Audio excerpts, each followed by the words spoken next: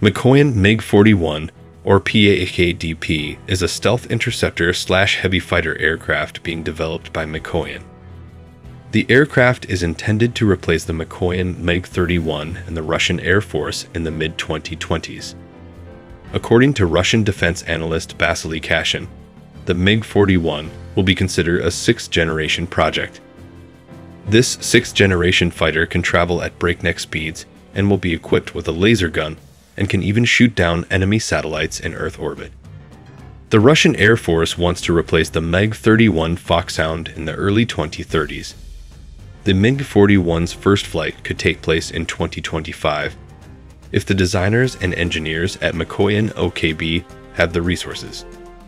This achievement is optimistic, and it shows that Mikoyan has excelled in skiing.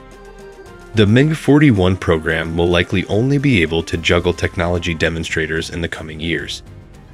The specifications of the MiG-41 are very ambitious.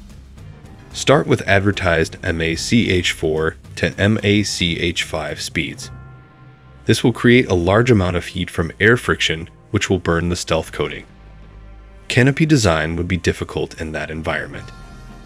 The aircraft must launch a hypersonic weapon like the Kinzhal, if that's possible.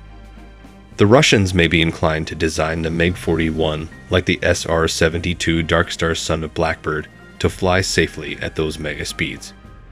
Thus, the MiG-41 would have a high ceiling, high enough to fire anti-satellite missiles. It can be powered by a ramjet or turboramjet engine, which enables a plus MACH-4 speed, similar to that which powers some hypersonic weapons. At that speed, it might be possible to shoot down hypersonic missiles, which would be an interesting capability. But MACH-4 also requires large amounts of fuel, which would make the aircraft heavier and less maneuverable. Air refueling will affect the stealth attributes of the MiG-41. The MiG-41 will carry various types of advanced weapons, such as laser guns, hypersonic missiles, anti-satellite missiles, and anti-missile lasers. Russia has also planned to arm the MiG-41 with a different type of missile system, the MPKR DP, Multifunctional Long-Range Interceptor Missile System. This advanced weapon will issue several sub-missiles to increase the chances of intercepting and destroying the opponent. Hypersonic weapon. Overall, we can say that the MiG-41 will be a heavily armed interceptor.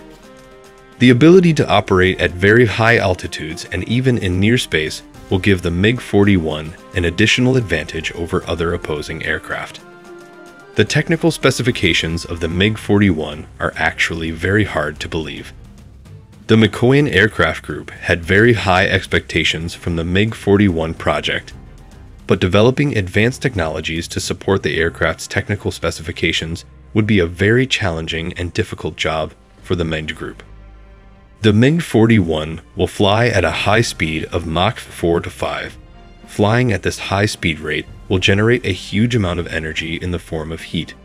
This huge amount of heat will definitely make the MiG-41 vulnerable to attack. Opponents attack because the aircraft's heat signature will be easily detected by the opponent's infrared sensor. This large amount of heat will also damage the fuselage structure, eventually damaging the aircraft's stealth coating. Supersonic flight requires enormous amounts of fuel, so Russia had to build a very powerful, but also very fuel-efficient engine for the MiG-41, otherwise the aircraft would not be able to carry out long-range flight missions as the aircraft would run out of fuel with very fast. The Russians had to build a very powerful engine that would be able to generate enough thrust to support the aircraft's Mach 5 speed. The MiG-41 is somewhat similar to the United States Air Force's Air Dominance fighter jet program. The MiG-41 unmanned combat aircraft version will be even more interesting. Therefore, based on the specifications above, we can say that the MiG-41 will be a very interesting fighter.